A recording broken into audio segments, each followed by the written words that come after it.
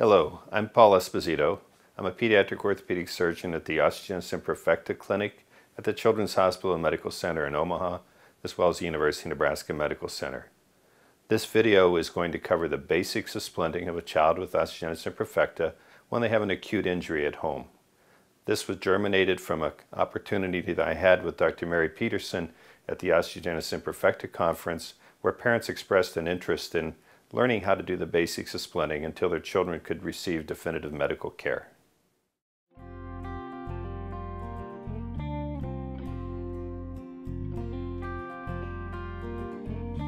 The first thing we're going to do today is show you how to do a basic coaptation splint, or something you can use for a humerus fracture when the child's hurting on the arm up by the shoulder, because basically the principles are always to go to the joint above, to the joint below, and do whatever you need to do to prevent rotation or twisting. These are basic materials that we're going to have in our kit and provide the families when we can introductory. This is actually made by 3M. It's called Scotch Cast. It's a very lightweight fiberglass material that comes pre-padded. And again, I'm not recommending this product specifically. I think anything you use should be lightweight and be able to be kept at home for a long period of time. And any of these materials come in a 2-inch, 3-inch, or 4-inch. What we're going to use for this coaptation splint is a 2-inch because Noah, who's our cooperative and very helpful assistant, who's presently eating gummy bears, is about that size. So I think 2-inch and 3-inch is probably what you got to keep at home. Although this is pre-padded, you should also have some basic cast padding available because other types of splinting material don't come pre-padded. And you can always use this to add a little bit more padding to the edges. The other thing we'll show you at the very end is something Mary Peterson showed me how to do, is just cut back the material and put over the foam over the end so it doesn't dig into your child. Moleskin is another material you'll hear about that you can pad sharp edges with. Now Noah here does not have OI, but he's a very cooperative, very nice young man. He's going to assist us today in doing this coaptation splint. And one of the problems is that every time the kids have a fracture, the first and most important thing is to stay calm. Especially the first time you and your child experience a fracture, your first thing is to panic, and you really have to stay calm. Ideally, you have someone else with you to help to calm the child, soothe the child.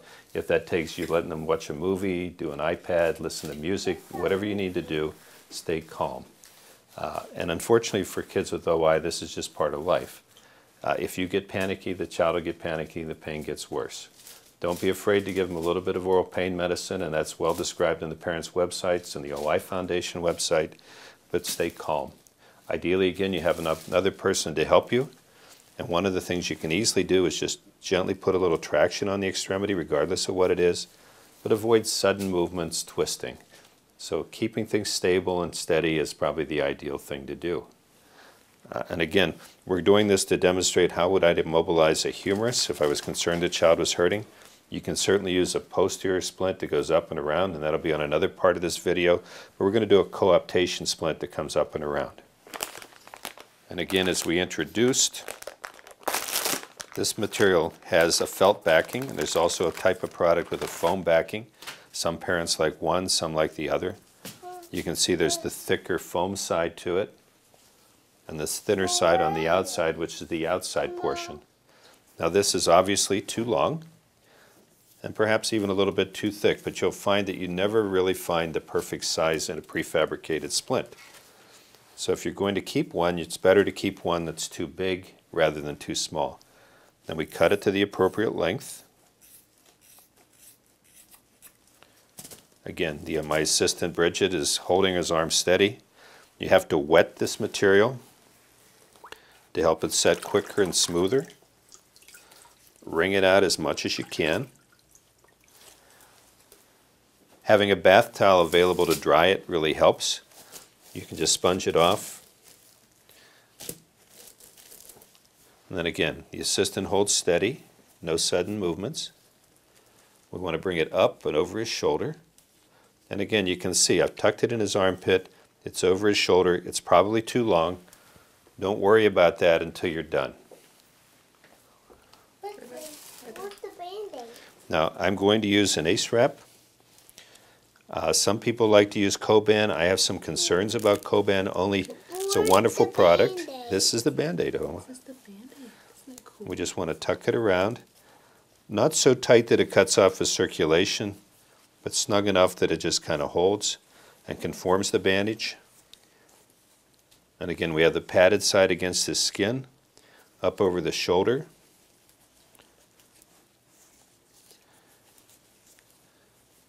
And again, I'm going to peel this down, and this is something Mary Peterson showed me again that a lot of the families have found to be helpful. Just peel that open. Cut off the excessive amount. And then just fold it back and over. The sharp edges are something that seem to bother the children. You don't want it rubbing into their skin. And again, bring it around and over the shoulder.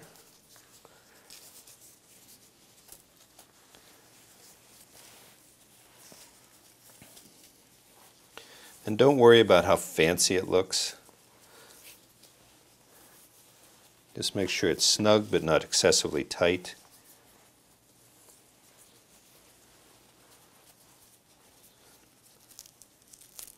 Then afterwards, you can either put the child in a sling, which many of them won't use, or if you can get a t-shirt over and safety pin the t-shirt to the chest portion of the shirt, because the kids obviously be bothered if they rotate their arm.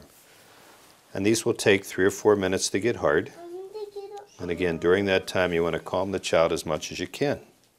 So if you find a sharp edge on the splint whenever you get done, let it dry. And then you can use something like Moleskin, which is just an adhesive backed tape. You cut a strip about the right size.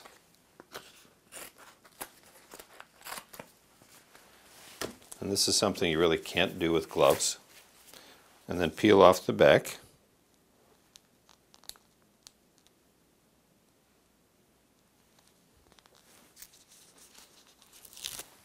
And again, you want the splint to be dry when you do this. You can see there's just a bit of a rough edge on that coaptation splint that we just did. So then you can just tuck it over, fold it over, and it gives you a nice padded area for your splint. And this is usually just on the ends of the splint. Occasionally you'll find a rough edge on the side.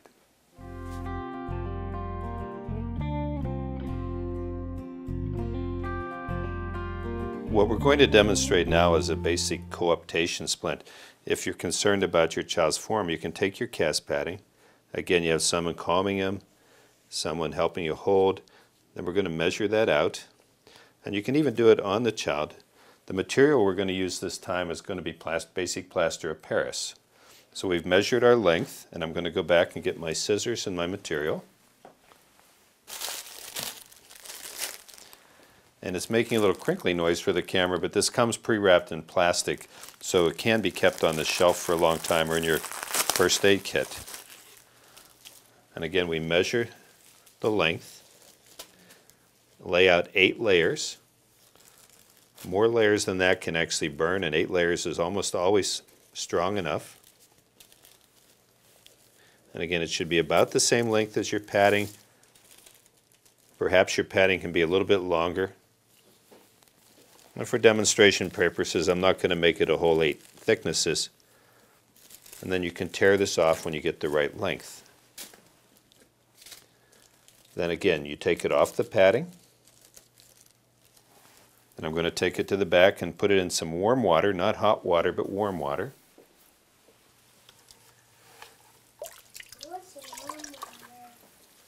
And then when you're doing this, you can basically just smooth out the edges. Lay it back onto your padding. And I'm going to put another layer of padding over it. So I've got 2 or 3 thicknesses underneath. So we have it well padded. We slide it around and just U-shape around his arm. Okay. And we take our ace wrap and start around the wrist. Again, not too tight. And this ace wrap is probably a little bit big. You should probably have a 2-inch and a 3-inch ace wrap in your kit. And again, it locks up around the elbow. The water again should be warm, not cold, and it shouldn't be hot because that can make it generate too much heat. Then just mold it together with your palms. And it takes it about 5 or 6 minutes to set up. And that'll help control the rotation of the arm. We hope that you find this video helpful in terms of doing basic first aid and care for your child until you can get them to a definitive care facility. We also want to thank the manufacturer of the splinting material that we used, which I found to be lightweight and very helpful and has a long storage life.